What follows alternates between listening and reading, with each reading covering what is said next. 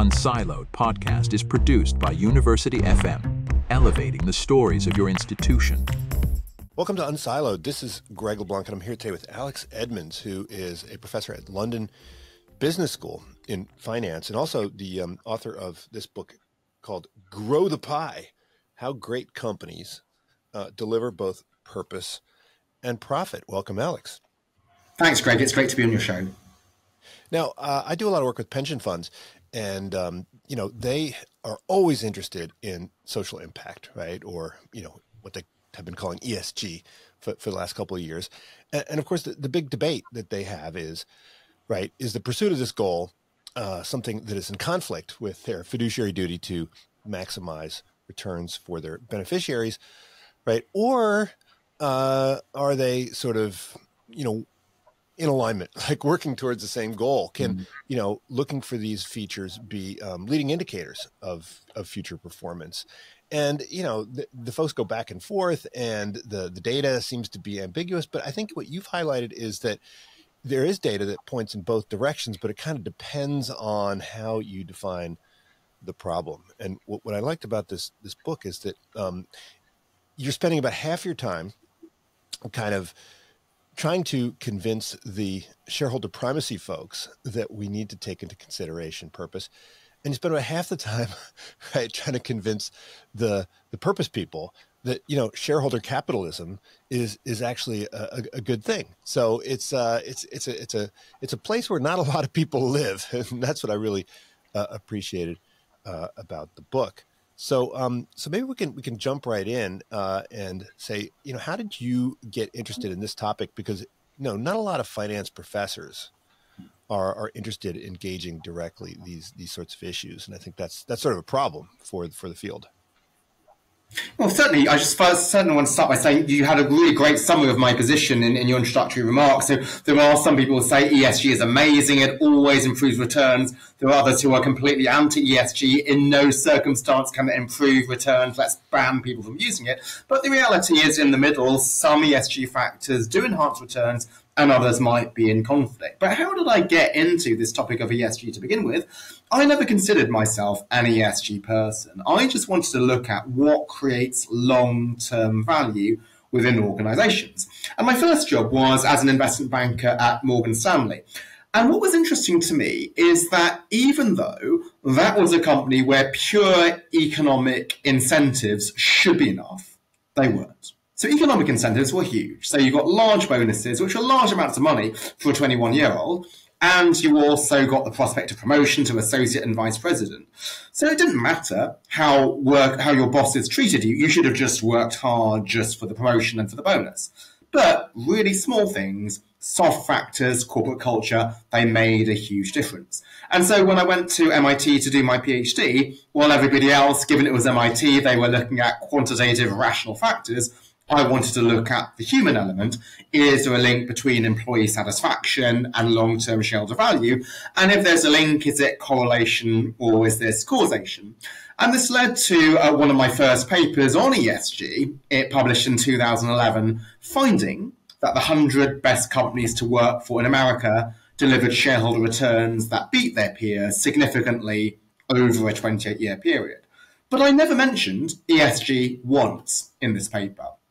I wasn't, as I mentioned, an ESG person. I just thought of how can we increase long-term value?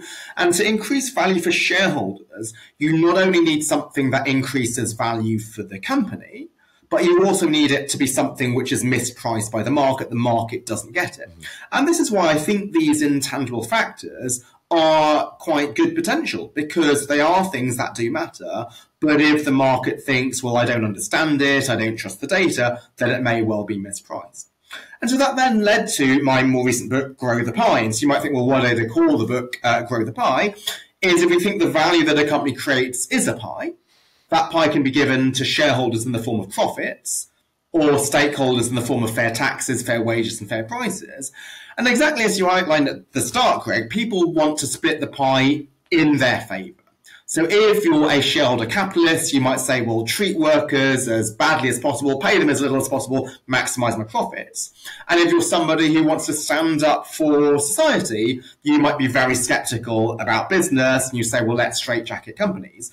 And what I'm saying, and this is why I end up with this middle ground, which often people don't occupy, is research suggests the pie can be grown if you are doing things to help society. Then in the long term, you become more profitable. And conversely, how do companies become profitable in the long term? It's not that they've extracted from society, it's they've created value for their stakeholders. Well, now I teach a course on strategy, and in strategy class, right, we use these terms. We talk about value creation and value capture, right? And we say, look, you can't capture something that you didn't create. And so we often encourage people in the world of strategy to think first about the value creation and then think about the value capture. But at the end of the day, right, the price of the stock is a function of the value capture. So if value capture ultimately is what matters, why is it that if you prioritize value capture, you capture less? I mean, this seems kind of counterintuitive, right? Because a lot of what you're describing is a mindset, and you're saying, start with the value creation and then work backwards to value capture. And, the way I tell my students is, there's probably going to be a way for you to make this Pareto improving, but it, not always. So why is mindset, like, why does that matter? Like you said, that profit is a consequence, not a goal. But you wind up getting more profitable when you make it not a goal. Like this seems really weird. Why would that be true? You're absolutely right, Craig. It shouldn't be true if the world was completely rational and we had perfect foresight.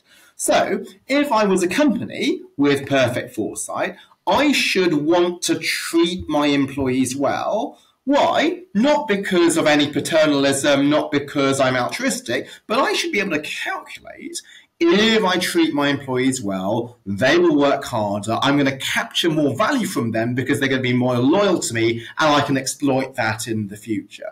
And that would be the same for many other decisions. You might think, well, if I invest in reducing my carbon footprint, if I invest in customer loyalty, I will be paid that back in the future. But as we know, people are not fully rational. They might be myopic. They might not think beyond 5 or 10 years, or sometimes even beyond the next quarter. And if we only focus on the things that we can see or that we can predict with some relative degree of certainty, then there might be many investments that we are foregoing just because the fruits are too difficult to envision. And so this is why I think that companies can do better by having a different approach to business. If you want to be a successful business, you do things that other companies won't do. And in a world in which every other company wants to reduce something to a financial calculation and will only do things if the net present value is clear to see, then if you're a company that tries to do something for the greater good, it may well be that unexpectedly that leads to some value capture, even though value capture was never the original motivation. So that all sounds pretty hypothetical, so let me give a concrete example. So in 2007, Vodafone, the UK telecoms company, it chose to launch M-Pesa, which is a mobile money service in Kenya. So that allowed people to transfer money from phone to phone just as easily as you could send a text message. Now, they did this genuinely to solve the problem of financial inclusion in Kenya. At the time, 15 million Kenyan adults were unbanked. And so this lifted hundreds of thousands of people out of poverty. And now they are able to capture some of the value from that through charging a small percentage of every transaction as a fee. But back then in 2007, it would be really difficult for them to have forecast that they would be able to monetize this and make it profitable. Had they just focused on core strategy, the strategy they had at the time was to expand in the West and to win spectrum license auctions in the UK because that was where there was money to be made.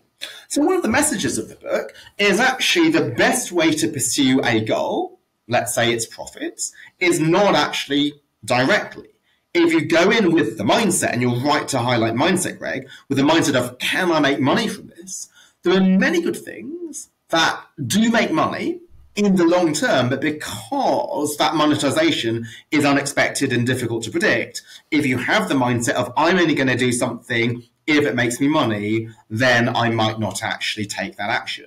Just like, well, what you might think is the meaning of life. So I'm clearly not a philosopher, I'm a finance professor, but if you say the meaning of life is happiness, if I go through every decision asking, will it make me happy, I would probably eat lots of chocolate cake and drink a lot of alcohol. Now, yes, if I was rational, I would calculate the effect on my future happiness. But if I'm not fully rational, maybe a better approach will be, my goal is to be a great father, husband, friend, colleague. And if I do those things, trying to create value, not to capture value, in the end, those actions might ultimately bounce back and help me in the long term. So isn't this just sort of mistaking kind of short-term metrics for long-term metrics? I mean, look, ever since the ancient Greeks, and particularly right during the Enlightenment, people would make a distinction between sort of, narrow self-interest and enlightened self-interest. And now, we have people like, Michael Porter talking about, right, sort of, your narrow NPV and sort of this, enlightened, right, NPV. And in fact, I think, Milton Friedman, I mean, I think you're trying to rehabilitate his original quote, which I think has been somewhat bowdlerized, right, in the literature, right, when he talks about the purpose of the corporation is to make money, right? I mean, he did include the possibility that in order to make money, you have to think about your stakeholders, right? You're absolutely right on all counts. So you introduced the podcast, Greg, by talking about the pension fund's dilemma. Is it that having social impact will be at the expense of financial returns? The answer is it probably will be in the short term, but in the long term, a lot of these trade-offs, not all, but a lot of them are resolved because what you do to help society, it often does bounce back and help you in the long term. And this was key to Milton Friedman's article. So nowadays, if you want to be accepted into polite society, you argue how Milton Friedman was just a charlatan, was really narrow-minded. He argued that companies should only focus on profits. But if you read the article more carefully, he said that you should only focus on profits because as long as you define these profits as long-term profits, the only way that a company can make profits in the long term is if it invests in employees, if it makes some products that transform customers' lives for the better, if it invests in customer service. So profit is not a bad thing as long as we define profits as long-term profits, which is why, as you suggested, Greg, I highlight in the book, that shareholder capitalism is actually not a bad thing as long as we correctly recognize that shareholder value is long-term shareholder value. Finance 101 tells you that the value of the company is the present value of all future cash flows until the end of time. Well, now this suggests that there is an arbitrage opportunity, or at least right some mispricing in the market. Now, in order to take advantage of that, I mean, is it better to have sort of a long-term fund, or can you make money through short-term activist investing? I mean, can you do it passively? I mean, there are these funds, right? These SRI funds that use kind of screening and so forth, but they don't seem to perform very well, right? I mean, part of it's because of the higher fees, right? And I think BlackRock figured that out. But part of it is because they exclude sin industries and stuff. So I mean, when we have sort of a passive screening fund, is that going to be able to capture this, long-term drift towards correct pricing, or do we need to have sort of activist funds that kind of jumpstart this process of corporate change? Yeah, so there's a lot of interesting points in the question that you just posed, Greg. So first, let me focus on passive funds, which just will tend to exclude. And so I don't think that is something which leads to long-term outperformance. I don't think the data has suggested that. And so why? What I highlighted earlier when I talked about my employee satisfaction study is if you want to outperform in the long term, you have to base your trading strategy on something which is likely to be ignored by the market. So the idea of let's exclude oil and gas because we recognize that these might be stranded assets, well, many people recognize this now. So people recognize the importance, the urgency of climate change, and so those companies might be underpriced. So from a purely financial perspective, I'm ignoring for now the social aspect. From a purely financial perspective, it is not clear that you maximize your returns by excluding those companies. Instead, the best things to do is perhaps to exclude some companies which might be seen as positive ESG companies that were massively overhyped. So if you didn't invest in electric vehicles in the early 2020s, you probably would have done really well, because those companies, even though we recognize that they are the future, they didn't justify the really lofty valuations that they had back then. And on the flip side, it might be that there's real value in finding some companies which might not pass certain ESG screens, but do create a lot of value. So one example might be a semiconductor company. Why? Because when you manufacture semiconductors, this releases a lot of perfluorocarbons to the atmosphere, and that's really bad for trapping in heat. Yet semiconductors could be the solution to global warming. They could be used in solar panels. So often these rather blunt ESG screens, they only look at the harm that you create, not a lot of the positives that you can create as well. So I think this is something which it's difficult to do with a purely passive strategy. And this is why, to your other question, the flip side of your question, Greg, can this really be something that leads to alpha in the long term? I truly believe it can be, if you have a deep fundamentals-based approach. And so indeed, a lot of the really true responsible investors that I interact with, they try to do grassroots analysis too, let's say, to understand the company's corporate culture beyond just diversity statistics. Let's try to understand its culture for diversity, equity, inclusion, for tolerating and encouraging different viewpoints, and also other cultural elements beyond DEI, for example. And so with that, they know that it might not immediately pay off, but it might be something which pays off in the long term. And so investors who are willing to take these deep fundamentals approaches, but also have the patience to ride out short-term turbulence, they could indeed outperform. One final thing that you mentioned in the question, which is also interesting, was this idea of short-term activists. And this is indeed what the common portrayal is of activists who come in and strip out a lot of assets in the company and just basically pillage it for the short term. That makes great headlines for a newspaper, could even make some great books, but it just isn't supported by the evidence. And indeed, in chapter 6 of the book, I look at the more sober, large-scale evidence on shareholder activism. And indeed, this suggests that it creates long-term value.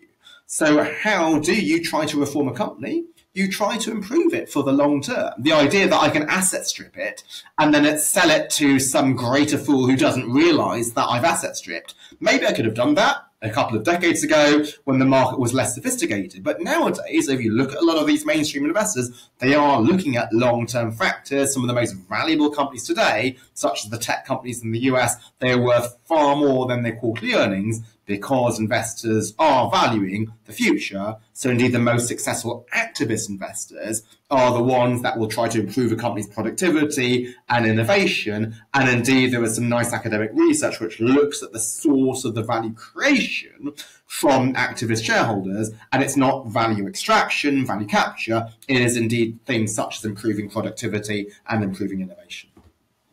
Well, if you were trying to design an investment strategy to try to capture this alpha, I mean, it's hard to do in a passive way, right? Or in a smart passive way, because the data is not there, right? I mean, we can look at earnings and earnings volatility. We can look at various accounting ratios, but there isn't. I mean, I know there are entities like SASB that are trying to standardize reporting in this area, but this would require either a lot of in-depth research, or the reliance on sort of external metrics. So, you mentioned the Parnassus Fund, right? Which looks at the, Great Place to Work stats or Glassdoor information. I mean, how do we get the data that we would need to, evaluate these companies in terms of their pie growing mentality?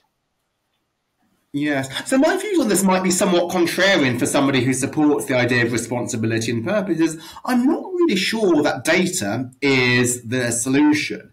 Information is the solution, but information is more than just data. So what do I mean by this? So there are indeed frameworks like SASB, which are asking companies to report their statistics. So they might be things like carbon emissions and water usage and diversity in the boardroom and the wider workforce. And I'm not saying that those things are useless. Those things could have value. But number one, If they are quantitative, then most likely the market has priced them in. You can get any algorithm to just search companies for the statistics and to form trading strategies based on that. So I don't think it's something that gives you the competitive edge. But also, number two, to assess a lot of these deep fundamental issues which lead to the long-term outperformance of a company that goes beyond just data. So again, let me just take diversity as an example because it's a really hot potato issue right now. And I think the reason why it's become so controversial is that people have reduced this complex topic of DEI to one very simple characteristic, which is demographic diversity. If somebody's admitted to university or made president of the university or put on the board, the only thing people seem to care about is his or her gender or race when they've got many other things that they could bring. It could be their cognitive diversity, their socioeconomic diversity. And for a company, you don't want to just recruit a mix of people. You want to make sure that the corporate culture is one that embraces and encourages challenge. And so if you're just trying to look at those metrics, you're going to miss so many other deeper things which matter more for a company's long-term potential. So one analogy is No Child Left Behind. So around 20 years ago, there were education departments which said, let's bring metrics to education. And the language they were using is pretty similar to the language that investors use now with ESG. They say, if we get data, we can allocate capital to the best performing companies. Back then, departments of education said we could allocate resources to the best performing schools and shut down others. But then what happened was people just talked to the test. They just focused on the data which was being reported. Just like now, it might be companies make their hiring decisions based on only demographic diversity statistics, and they will underweight the more important other dimensions of a person's human capital and ability to contribute.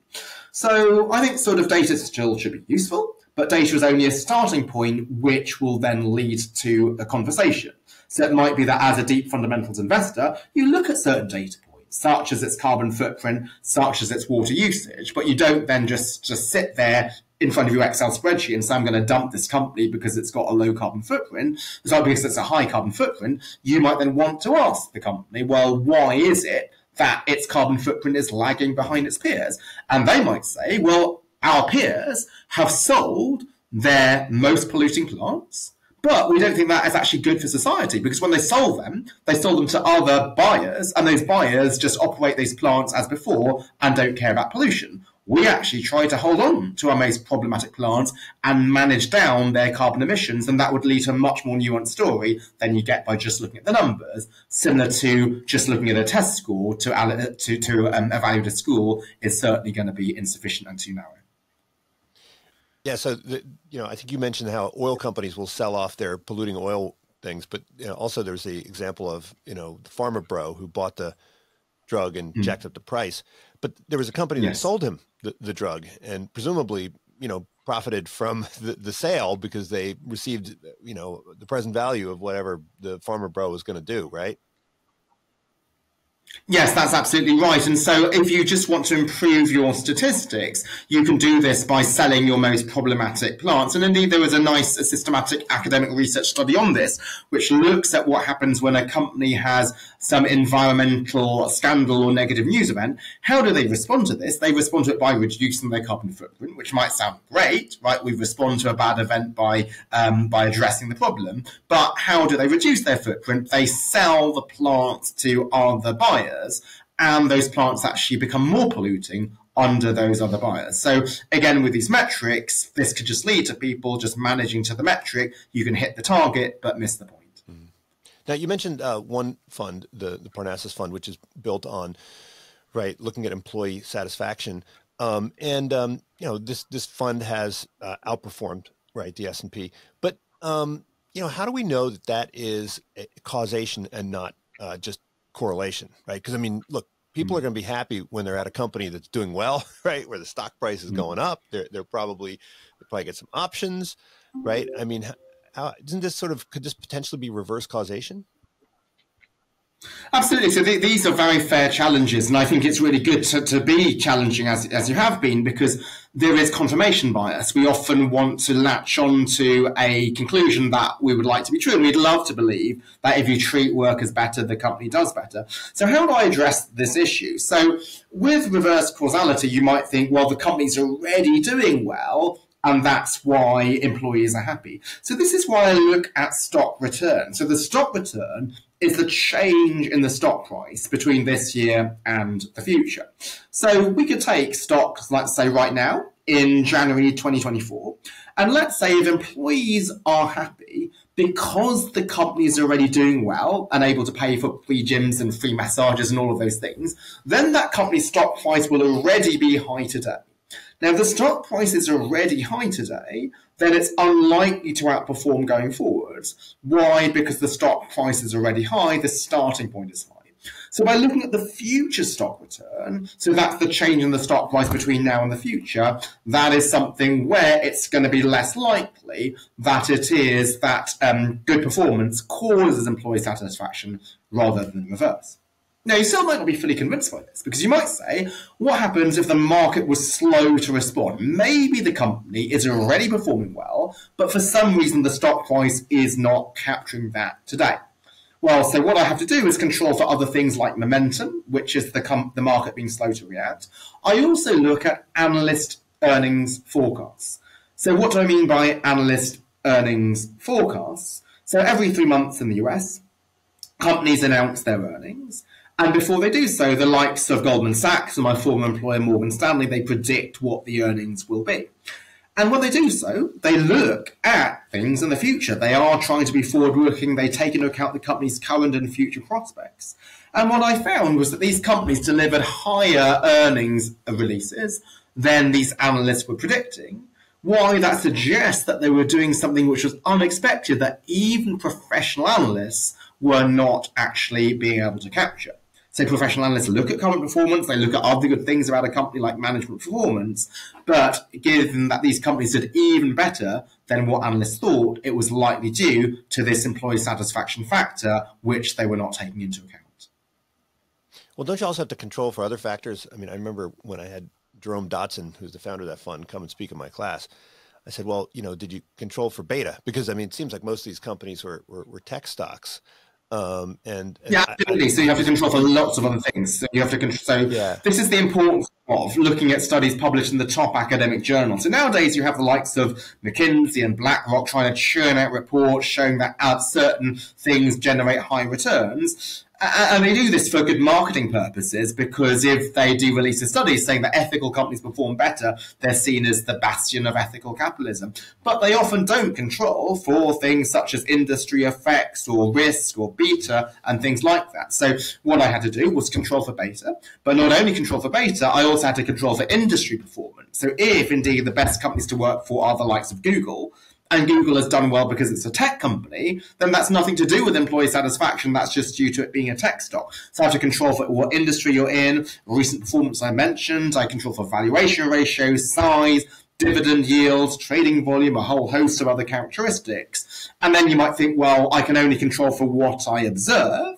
What about things that are unobservable, like great management quality? And so that's why I look at things like the earnings surprises. Why? Because equity analysts, they claim to also take into account management quality. But given that I found that these companies were doing even better than what equity analysts predicted, that suggests it wasn't something else like management quality, which was leading to the outperformance. Now, one of the most interesting parts of the book, which I really liked, was how you distinguish between what you're advocating and just generic CSR, right? And so, a lot of companies will say, oh, look, we care about the world, and so we're going to, donate a bunch of money to charity. And of course, this is the thing I think that, Milton Friedman was particularly disturbed by, these sort of just grants to charitable organizations and so forth. And you highlight the importance of comparative advantage and also materiality. And the reason why, I at my business school, we have a bunch of initiatives, and so a lot of students will set aside their Saturdays to, sort through the garbage because they want to be, a zero waste building. And I'm like, maybe we should be spending that time kind of training small business people or, educating prisoners about business decisions. And you were at Wharton, and Wharton had a sort of small business advisory entity where, MBA students could spend their free time, advising kind of under-resourced, underprivileged businesses. And that seemed like a better use of the time. So how do we evaluate the kind of social impact with respect to comparative advantage and materiality? Yeah, so this is a really important question. So first, it's to recognise that there are trade-offs to begin with. So even though I'm somebody who believes that in the long term, many financial factors and social values are aligned, this is not always true. And so the idea that some people claim is that doing good for society always does well for shareholders. That's a great soundbite, but that isn't true in reality. There are certain things where there are trade-offs. So we can't just blindly do every single bit of social good and expect it to magically lead to higher profits in the long term. And so what are the activities that are most likely to lead to financial outperformance in the long term?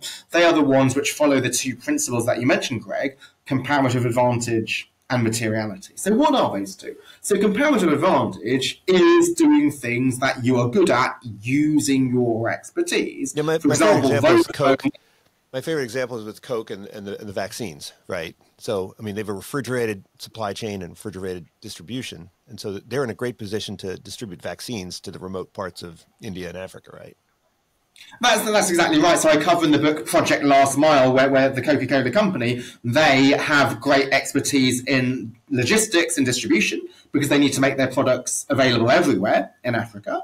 And so this allows them to distribute vaccines. Why is that important? Well, you have great charities like Doctors Without Borders, which get the medicines into a developing country, but that takes it to the local airport, but they might not be able to get it into the rural village. So that's something where the Coca-Cola company uses its expertise in logistics. And notice that this is quite different to the approach that many companies take on what is called CSR, which is to do things not because they're good at it, not because they have comparative advantage in it, but because it's hot, it's in the media. For example, it could be that when George Floyd was murdered, you give lots of money to Black Lives Matter. So clearly, as an ethnic minority, I believe in the importance of racial equality. But if you are a, let's say, pharmaceuticals company, is your expertise knowing that Black Lives Matter is a better charity than, say, Doctors Without Borders or the American Cancer Society? No, that is not your expertise. It might be better for you to invest that money in drug development, or maybe to invest some employees' time going into local schools and teaching about the importance of science and getting people to be inspired to become scientists in the future. That is using your expertise. So that was one principle, comparative advantage, which is using your expertise. The second is materiality. So that's sort of the opposite direction. Comparative advantage is how can I have a big impact on wider society? Materiality is, are the people that we're affecting in society, do they matter for my long-term business success? And so one example might be suppliers. So if you're in a generic industry, let's say paints or chemicals, maybe your suppliers are relatively generic. You might be using oil and gas or other petrochemical sources. Whereas if you're Apple, then your suppliers are really important because your touchscreen glass is something which gives you a huge comparative advantage. And so this is why they invest a lot in Corning, their glass manufacturer. They put a lot of financial investment and also a lot of intangible investment into them. And so you will invest in the stakeholders that matter most to you. And again, this is something which is uncomfortable because some companies like to claim we care about everybody. That sounds great, but it's unrealistic because you can't care about everybody. There are trade-offs, you've got limited time, and there can also be direct trade-offs between different stakeholders. If I'm an energy company and I close down a polluting plant, that's good for the environment, but it's bad for workers, so I can't be helping everybody. What we need to do is to prioritize. And so this is why the book has a double-edged sword, as you correctly highlighted at the start, Greg. On the one hand, I do highlight that it is rational, it is sensible, it is good business, it is not just woke to care about society. But we can't go to the other extreme and just indiscriminately invest in everything and try to do as much good as possible. We need some framework, we need some principles to know what things to do and what to turn down. Right, and so a lot of the folks who are on the kind of social responsibility side, right, they will bemoan high salaries, they'll bemoan share buybacks and so forth. And I think you offer vigorous defenses of both of those practices, because while they might seem disturbing in some way, they clearly do enhance both shareholder and stakeholder value, or potentially can, if done in alignment with these principles. Thanks, Ray, for bringing this up. And I think this is why it's important, again, to highlight the difference between value creation and value capture, or, as I use in the book, growing the pie and splitting the pie. So why do people get so upset with high CEO pay? They believe that pay has to have come at the expense of wider society. So the greedy CEO took some money which otherwise would have gone to other people. Indeed, Abigail Disney was really upset with Bob Iger's salary the first time he was CEO, because he got paid, I think it was a 3-digit amount of money. But why was Iger paid so much? Because he created huge amounts of value over a very long time period. And this was not only shareholder value, but it was also stakeholder value. They created a lot of jobs and a lot of great customer products. And notice his 3-digit payout, that was not just for 1 year's work. It was some shares that he had been given, which grew in value over many, many years. So to recognize that actually, how can a CEO have done well? It's not because he or she has stolen money, but it's as a consequence of creating value for the company. And if your pay is aligned to performance, if the company does well, then the CEO should be well paid as a result.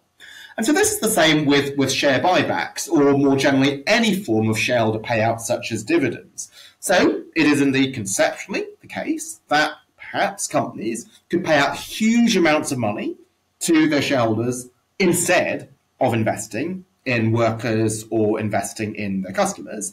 But again, if you take a sober, hard-headed look at the evidence, what it suggests is that the companies that are paying out to shareholders, how can they do that? Because they've created long-term value.